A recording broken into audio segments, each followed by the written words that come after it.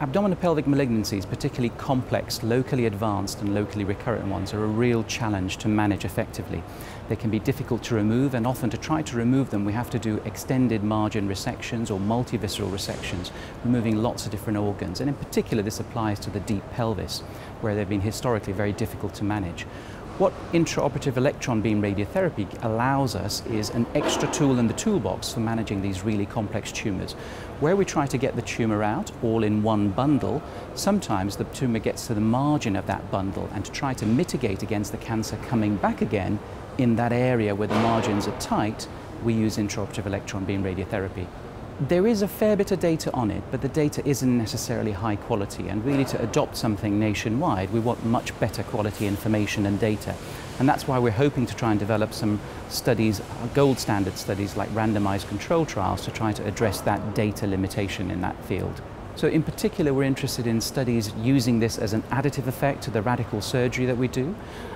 We're also looking to see whether it can potentially represent a replacement for some of the external beam radiotherapy that patients may have had in the run-up to surgery, because sometimes that can involve a 26 to 30 number of visits separately to the hospital for patients, and that's fairly taxing at times, particularly when you've got cancer.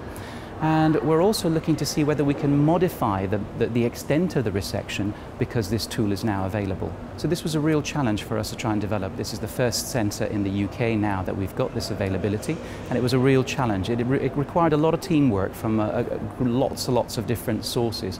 We had to have involvement of our anaesthetists, various surgical teams, the estates. There were modifications to the theatre that were made to enable this to happen. And most importantly, we were able to successfully secure charity funding from the Planet's Cancer Charity to be able to obtain the machine and use it. There's already been a number of units who have expressed an interest in trying to develop this as well, and we've been in communication with them, and we're hoping that the development of specialist randomized studies in this area will speed that process up. I think better patient selection for interventions such as this is going to be critical, and one of the things we're also interested in is looking at the biomarkers which we can identify in some patients to see whether or not they make them more sensitive or less resistant to radiotherapy treatments at the time of surgery. So far we've used it on 44 patients who are the first 44 in the whole of the UK who've undergone this treatment, as well as combining it obviously with the radical surgery. And the most interesting thing to me is that despite the fact that these are really high-risk tumours for the cancer coming back in the area of the surgery, we've not seen any local recurrences where we've used this treatment, which I think is an excellent and really promising area to look at, and clearly has been potentially changes the outlook for these patients significantly.